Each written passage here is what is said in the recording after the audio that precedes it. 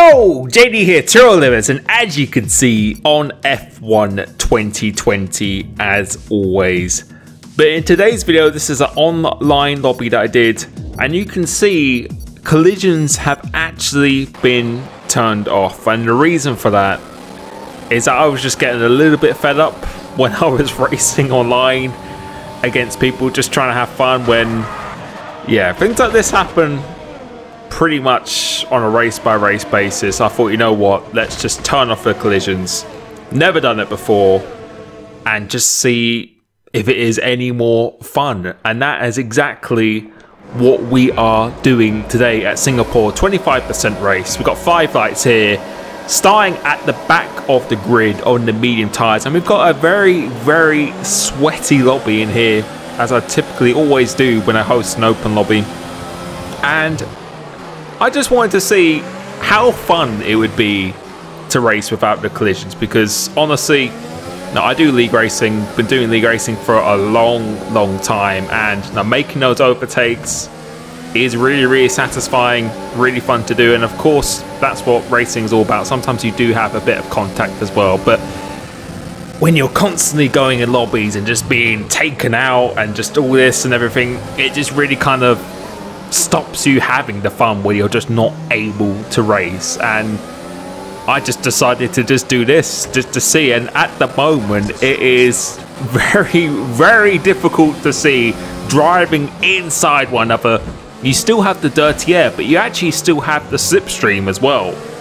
When you're directly behind another car, we're using the multiplayer cars as well, and I think we are all running, pretty sure we were running all stock setups at the time, or the preset. We could just change anything on the preset, but yeah, pretty much everyone's running the same setup as well. And I just thought this would just be a laugh, and yeah, just wanted to see how it went really. And with this video, probably gonna be a long one as well, because when I do normally 25% races, I upload the entire thing, and this was a pretty decent one. So we started P20, I think. Now we're up to P13, now going into P12, and just constantly back and forth changing all the time here. P11, and now we're behind Mr. MJ Povey 85, and this guy's connection is like he is from the moon or something. This is a nightmare if you're racing with no collisions, because he just keeps on going back and forth all the time. And although you don't have to worry about people hitting you, just driving in amongst people all the time was pretty challenging in itself. But as I said, there are a lot of really quick people in here, very intense, running out very wide here. But Singapore, one of my favorite tracks on the calendar. We're doing it in the daytime rather than the nighttime as well, which doesn't happen too often.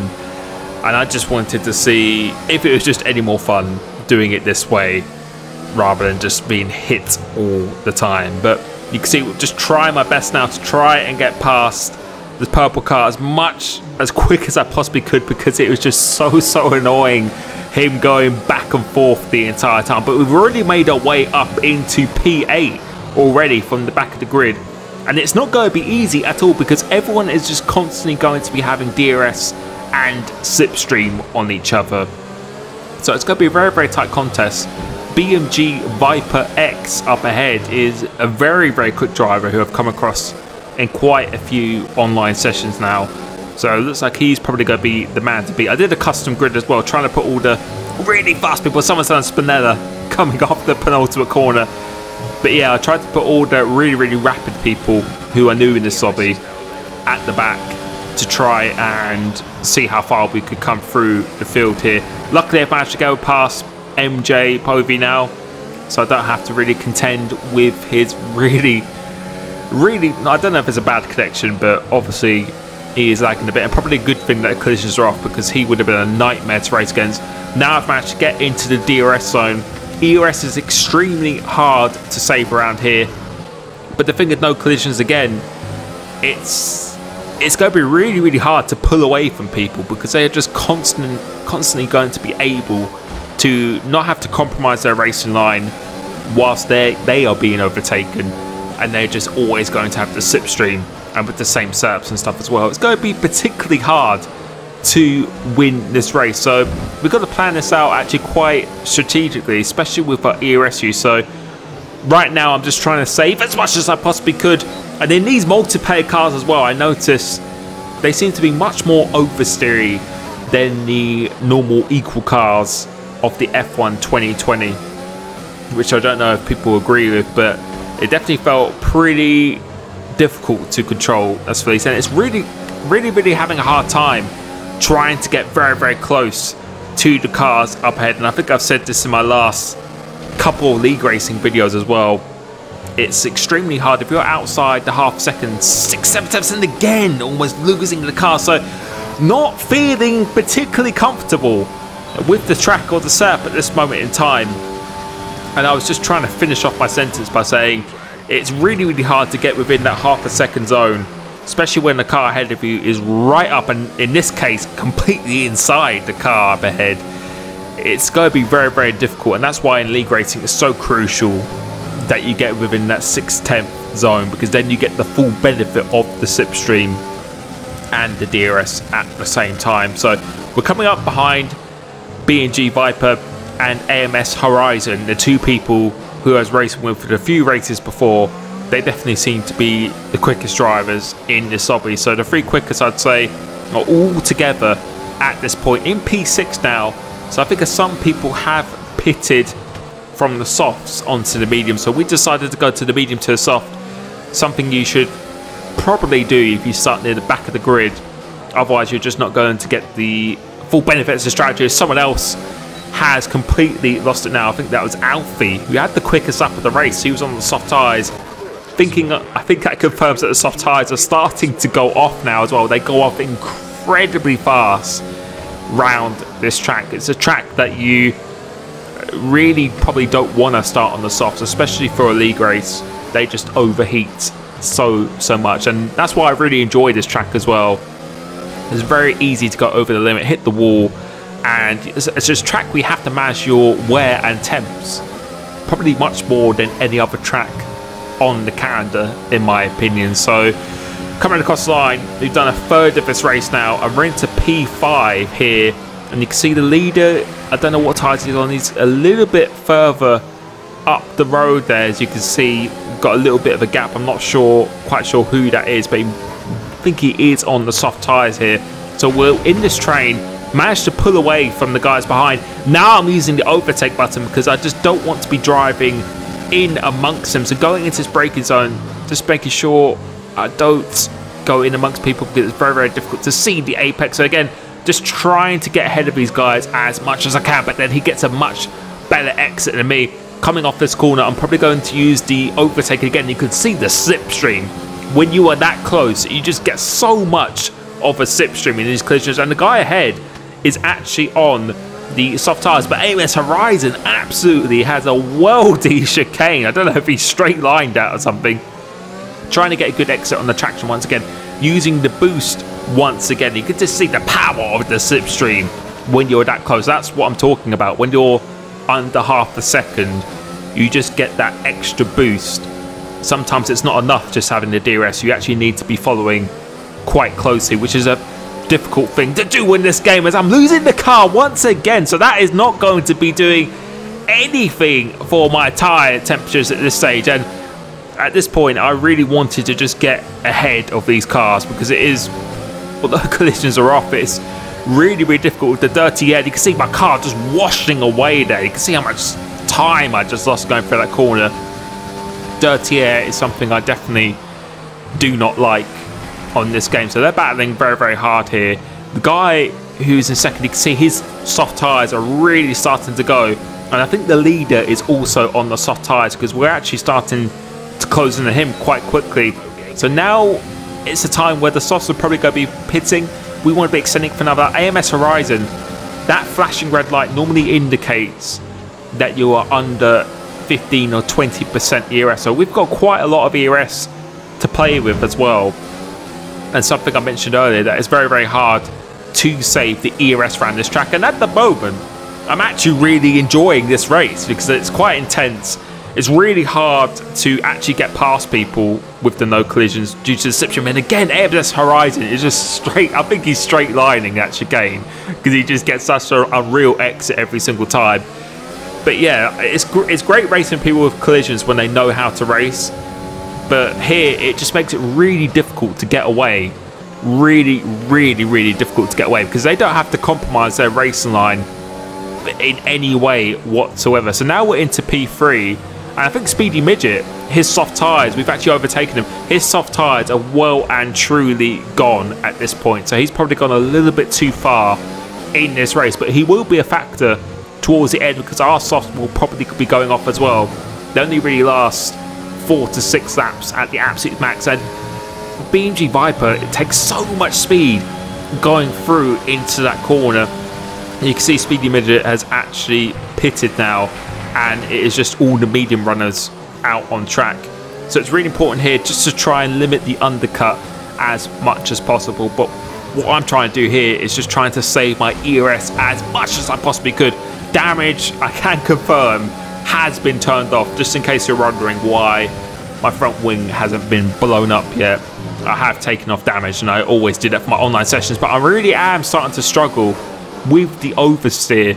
I think with those couple of moments I've really kind of accelerated the temperature of my tyres, so they are starting to overheat a bit, using a little bit of a boost but still being conscious to try and save as much as I possibly can. So going through the chicane, absolutely love this chicane, and on this occasion AMS Horizon, I think he missed his corner cutting opportunity, didn't really gain any time on me here, and I think he is starting to suffer on his tyres as well. And you can see the benefit of being that close for a BMG Viper on the guy up ahead. You can see we weren't really gaining anything with the DRS. He was actually pulling away because he was right tucked up in that slipstream. So coming through into the start section, very easy for the car to wash out with the understeer. Go through it, and I'm really starting to suffer my tyres, but you want to extend this as much as you can, otherwise your softs will just be getting burnt out at the end. So this guy actually pits, we continue on for another lap because I've got the benefit of the DRS, just making sure I try and get in the DRS detection point of BMG Viper. So I'm going to try and take this first corner as aggressively as I possibly can. First gear for the extra rotation, going up into the double gears, using the boost once again, and we are going to get the benefit of the DRS. So really important that I managed to get that, because otherwise I think he was actually doing a better job than me on my tyre. So we've got the benefit of the DRS. You can see how quickly we are closing in. Still got quite a bit of fuel to play with, as well as someone is being disconnected or possibly getting lapped here. So this is really helping us. If we pitted that previous lap, then I think our softs at the end of the race, you could see the guys before who were doing 6 laps on softs, they were really struggling. So I think he is really going to struggle, and we've just got to push as much as we can. But this BMG Viper guy is actually really fast. I'm not actually sure who he exactly is. As I said, I've only raced him in 5 lap or 25% races, but we've got the benefit of the DRS here.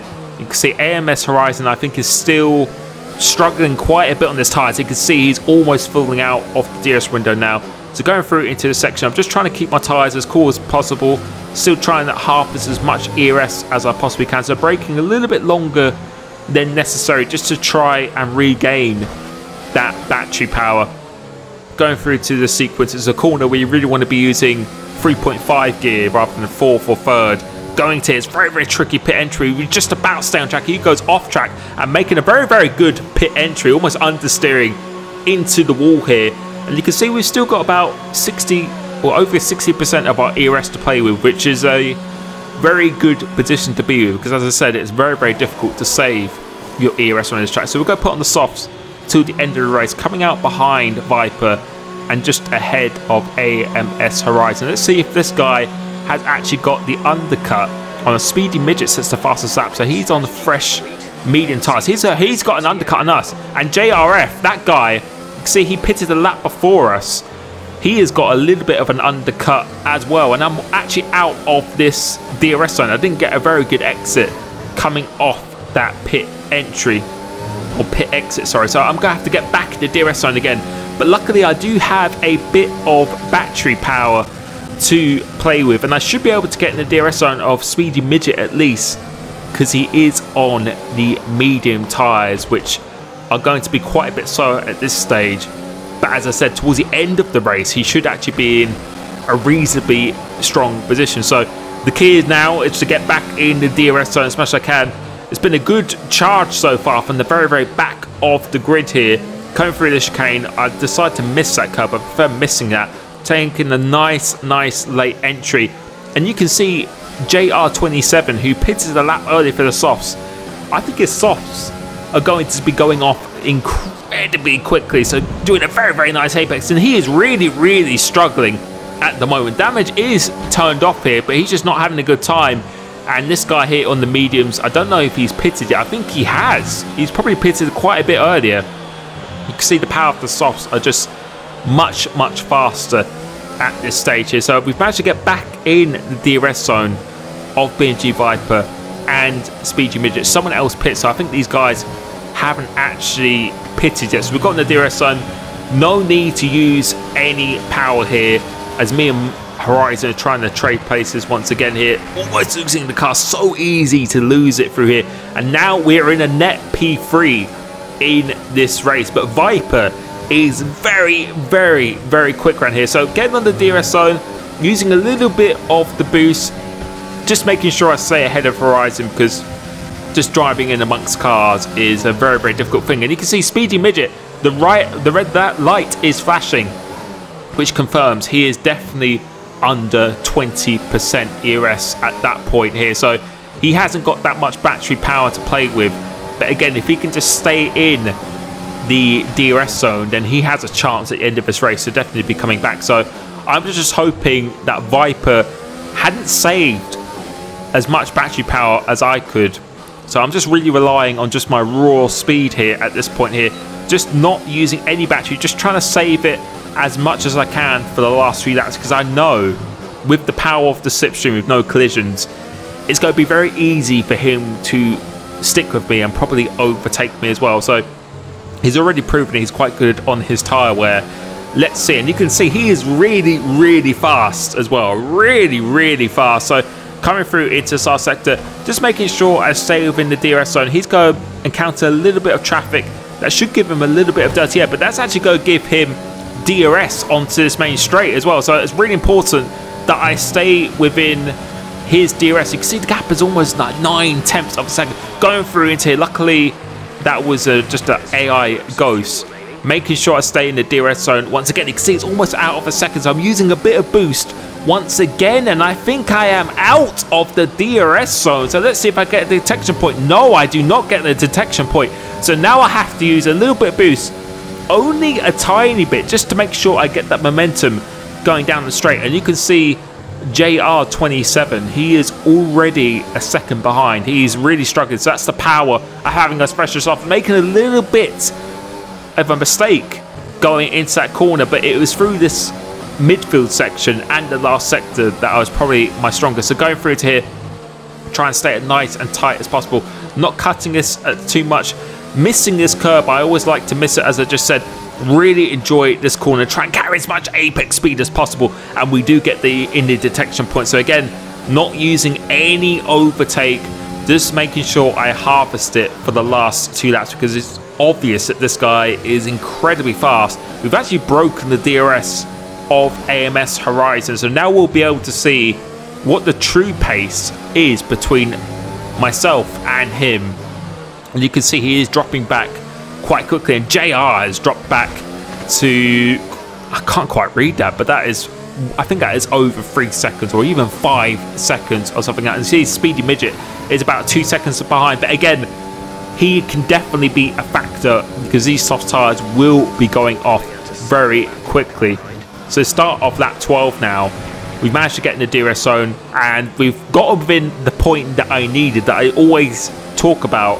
It's about this 5 to 6/10 window, because anything beyond that, you're just going to get the benefit of DRS but not slipstream. But you can see here, not having to use any power, and since I'm closer than 6/10, you can see that the power of the slipstream is absolutely huge.